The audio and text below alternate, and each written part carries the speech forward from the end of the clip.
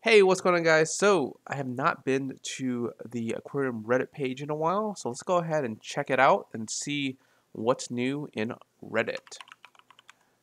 We did the other one a long time ago, but let's go ahead and take a look here. First post. Does it look good? Yeah, it looks good. So yeah, this has to be at least like a 12-foot aquarium or something like that, because like these panels, especially some of these big ones here, I would say, like looking at my window here, I would say that's at least like what, 7 foot, 6 foot. So that's at least a 12-foot tank right there. Against the, skyscrapers here or whatever, against the windows here, a lot of natural sunlight, with some additional lighting, and I'm pretty sure like the neighbors would be able to see that. That looks good. That looks real good. Let's read some of these comments here. It's like, it does. Of course it does. Come on, man.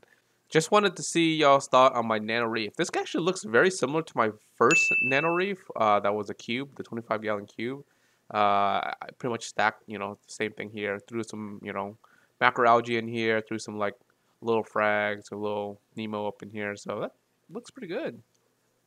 There's some other additional side views of this. Very cool.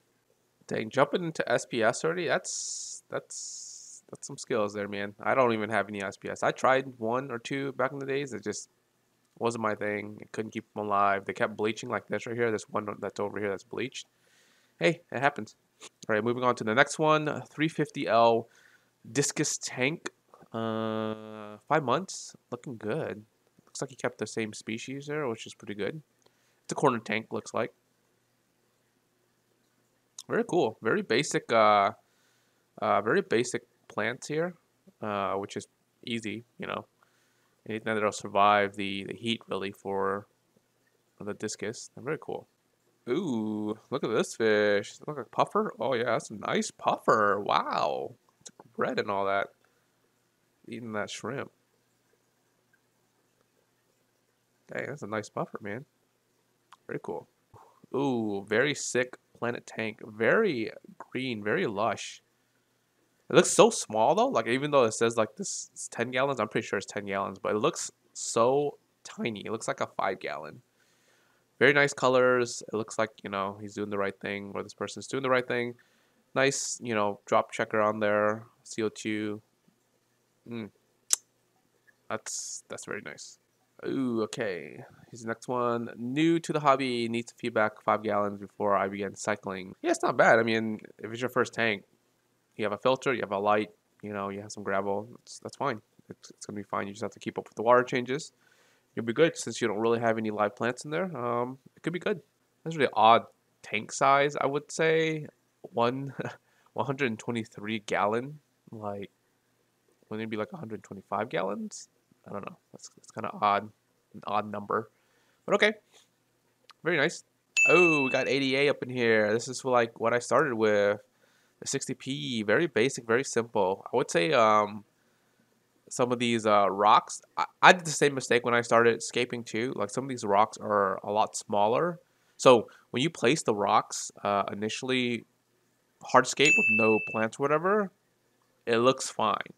But the one thing that people don't factor in is the height and growth of plants. It'll cover a lot of these rocks. So for example, like this rock here, like normally it'll be about this big, but because the height of the plants cover it, it makes the rocks a lot smaller, or it makes them seem a lot smaller. So one tip that I found that's really helpful for scaping is get a rock that's bigger than what you think you would need, because when you put plants in there, it'll be like you'll lose a quarter of the rock, in plant coverage. So maybe just using some bigger rocks, I would think it'd be fine. But yeah, I did the same mistake when I started. Like I said, people learn from it. So a very nice plant either way. Like he's growing really good carpeting plants there. Ooh, this is a very nice shrimp. I don't think I've actually seen this. A black snowflake. Wow, the blue is really nice against the black here. That's very cool. I bet you that's pretty expensive too.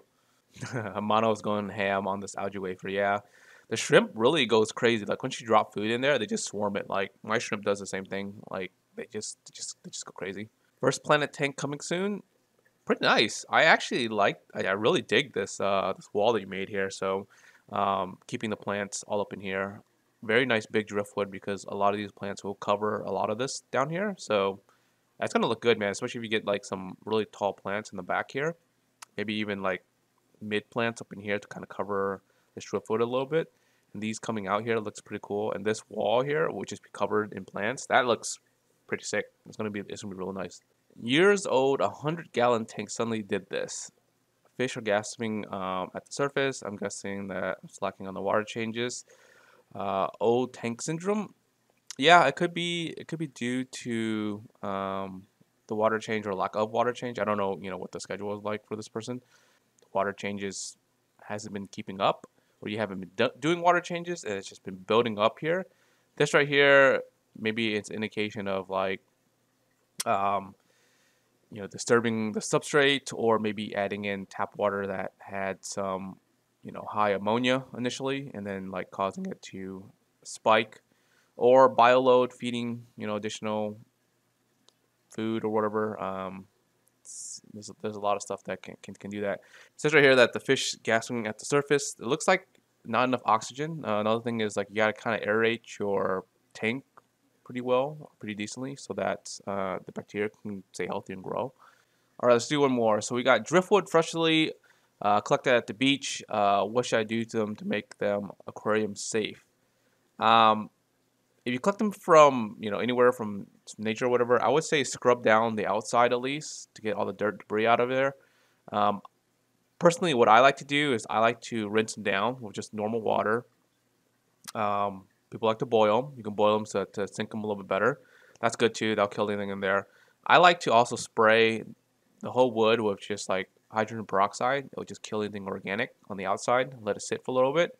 And yeah, pretty much you'll add it to your aquarium. It'll start growing fungus on the driftwood within like a week or so. That's normal. It might throw tannins into the tank. That's normal. That's if you don't boil the driftwood, of course. Um, but yeah, just throw it in there. If you have shrimps, you have like little critters that eat, those um, algae and whatnot that grows, the fungus that grows on the driftwood, they'll eat it. They'll be fine. So yeah, I would say that's probably the best thing you can do to keep it safe. All right, guys. I hope you guys enjoyed this video. Something a little bit different. I've done, a Reddit reaction video in the past. Figured, it's been a while since I did one, so here's another one. If you guys aren't subscribed yet, make sure to subscribe. And like always, till next time, guys, peace.